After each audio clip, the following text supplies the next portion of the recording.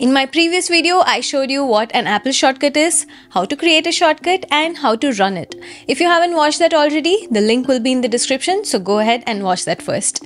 But we would have covered only 1 or 2 ways to trigger the shortcut. In this video, I'll show you not 1, not 2, but 10 different ways to trigger an Apple shortcut. Shortcuts is truly a super powerful app, and getting to know these 10 easy ways to invoke a shortcut is just going to supercharge your shortcuts experience. So let's get started. Let's start with super basic and then we'll get more and more advanced as we progress. This first way to invoke a shortcut is, well, obviously within the Shortcuts app. Open the Shortcuts app, you will see all your shortcuts as styles. Just tap on one and it'll start executing. One pro tip here, if you have a ton of shortcuts and it gets messy to find and organize, tap on this top left Shortcuts button. Here, tap on this icon on top right to add custom folders. Now long press on any shortcut and tap on move it to a custom folder. This way, you can have all your shortcuts neatly organized and you can find them super easily using folders from here.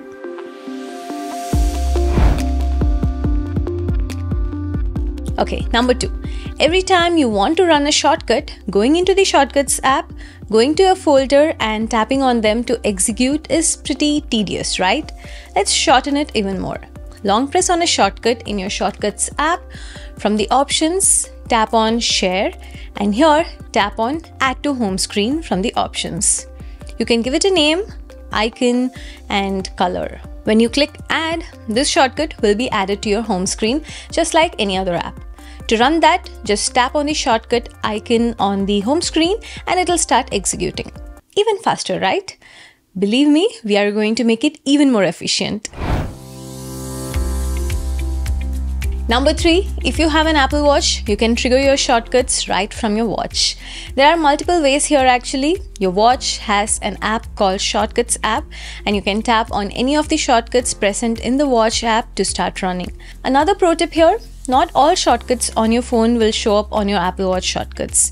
You have to enable them. For example, I want this shortcut to show up on my watch. I'll open it using 3 dots, then tap on eye icon at the bottom of the screen. Here I will toggle the Show on Apple Watch option. Now when I open Shortcuts app on Apple Watch, it will show up there and I can run them easily. But the advantage of using shortcuts on my watch is I don't carry my phone everywhere around my home.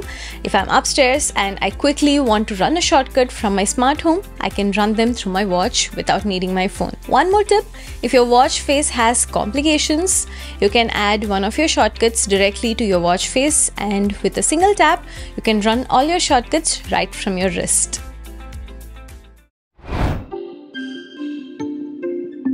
Okay, number 4, using Siri. You see, Siri knows the name of every single shortcut you create in the Shortcuts app. So whenever you want to run a shortcut, you don't need to open the Shortcuts app, you don't need to tap on the home screen button, just invoke Siri with the power button or with voice and then just say the name of the shortcut. Siri will start running the shortcut automatically for you. The advantage of using Siri are 2 things. 1, you can use it even if your phone is not in your hands. But second, you can use Siri on all other devices too, even if your phone is not around. For example, I can just lift my wrist to activate Siri on my watch and say the shortcut name, and Siri will run the shortcut for me. Be sure to enable the Rise to Speak option. If you have HomePod Mini, you can ask Siri to run the shortcut there. If you have an Apple TV, invoke Siri there to run shortcuts from there. You have a Mac, invoke it there. Just configure it once in your phone and invoke it from anywhere with Siri. So easy, right? That's number 4. Let's move on to number 5. If you have an iPhone 15 Pro, iPhone 16, iPhone 16 Pro or even newer iPhone 16e, you will have an extra action button on this side. You can configure the action button to invoke any shortcut on your phone. To do this, go to Settings, tap on Action button. Here, swipe until you find Shortcuts. Tap on Choose a Shortcut and from the list of all your shortcuts, select any shortcut for it to run when you press and hold the action button. Once configured, you can start running the shortcut just by pressing and holding the action button even if the screen is locked. It's super quick and super useful. The best part is you can create a shortcut which will perform one action in the morning and the different action in the evening. So when I push the action button in the morning, it'll take a quick note for me. And when I push it in the evening, it'll open the flashlight for me. We are halfway there, and if you're finding this video useful, please like and subscribe to the channel. Also, please comment below if you want me to expand on any of the Apple shortcut topics. Number 6. Check this out. I double tap on the back of my iPhone and all my lights turn off. I triple tap and I automatically start navigating to work. But these are my custom shortcuts which run when I double tap or triple tap my phone. Let me show you how to do this. Go to Settings and then to Accessibility. Now under Touch, scroll down to the end and you will see this back tap option. Under this, you will see double tap and triple tap. Here you can select what should happen if you double tap or triple tap on the back of your iPhone. Select double tap and scroll below. Here you will see a section called Shortcuts and you will see all your shortcuts you have created below. I'm gonna pick Create Task Shortcut as an example here. Now when I double tap, it'll run my shortcut which will create a to-do task for me and it'll add it to my reminders. Similarly, you can select a shortcut for the triple tap as well.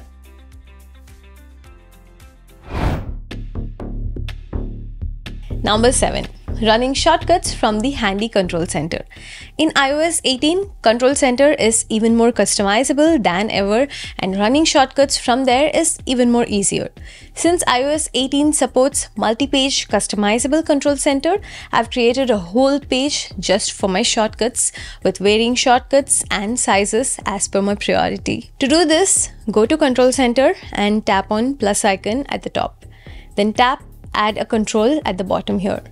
Here, either scroll down to the shortcut section or for an easier way, just search shortcuts here. A shortcut tile will be added to the control center page. You can resize it big or small, but more importantly, tap on it to configure which shortcut should run when you tap on it. I'm going to choose Set Wallpaper Shortcut. So every time I tap on this shortcut from the control center, it's going to randomly pick a wallpaper from one of my albums and set it as a wallpaper for me. Time for a pro tip. Instead of selecting a single shortcut in the control center, you can pick a whole shortcut folder when you're configuring the shortcut. So anytime you tap on the control center tile, it's going to show all your shortcuts from that folder and you can execute one among them. Another reason to organize and categorize the shortcuts. Neat, right? Okay, I hope we are making it even more easier to run a shortcut. The next one is even more handy. Number 8, if you don't know about it already, in iOS 18, you can configure the default controls on the lock screen, which means you can set a shortcut to be run from the lock screen directly. Just long press on the lock screen, tap on Customize and tap on the minus sign on the default control. I have an iPhone 16 Pro Max, so I have the camera button to open the camera and I don't need it on the lock screen. I'll remove that. Now I'll tap Add, search for shortcuts and add it. I'll configure it to open the Calculate Tip widget. Now, right from my lock screen, I can long press the shortcut to open a shortcut which will calculate the tip for me when I'm in a restaurant or outside. I can even add a shortcut as a widget on my lock screen. Same process, long press, customize, and under the clock, tap to add a widget. And in this case, a shortcut. You don't even need to long press. Just tap, the shortcut will run for you. We're almost towards the end, 8 down and 2 more to go. But the last 2 are my favorite. You don't even need to do anything to run these shortcuts in these methods. That's right, number 9 is to let the shortcuts run by itself whenever you need it. But how? Well, you can configure shortcuts to run automatically based on some trigger. For example, at a certain time of the day, at a certain place, or when you get an email from someone, etc. It's better with an example. Let me show you. Go to Shortcuts app. At the bottom, there is a tab called Automation. Tap on it. Now select the plus symbol at the top. This is to add a new automation. In here, you can see all these options like time of the day, when the alarm is stopped, when I arrive at some place, etc. These are all the triggers. Basically, instead of you manually running a shortcut, you can tell it to run a shortcut when something happens. I like leave option, which will run if I leave a certain place. Every time I leave my home, I have a shortcut that I run which will turn off all my lights, send a text to my husband, enable work focus mode, and turn on all the security system. Instead of me manually running it, I can set the automation here to run it automatically when I leave home. That's amazing, right? It'll never forget to do all those for me even if I forget. There are so many triggers here which you can choose to run any of your shortcuts automatically. Okay, last one, number 10. This is based on an automation of shortcuts which we just saw. Do you see these coin-sized tags? These are like $10 for 50 of them. These are called NFC tags. It's the same thing which when tapped at a store will make mobile payments. In Shortcuts app, you can configure to run a specific shortcuts when you tap on one of these. I'll show you how. Go to Shortcuts, go to the Automation tab. Here, add a new automation. For a trigger, scroll down and select NFC.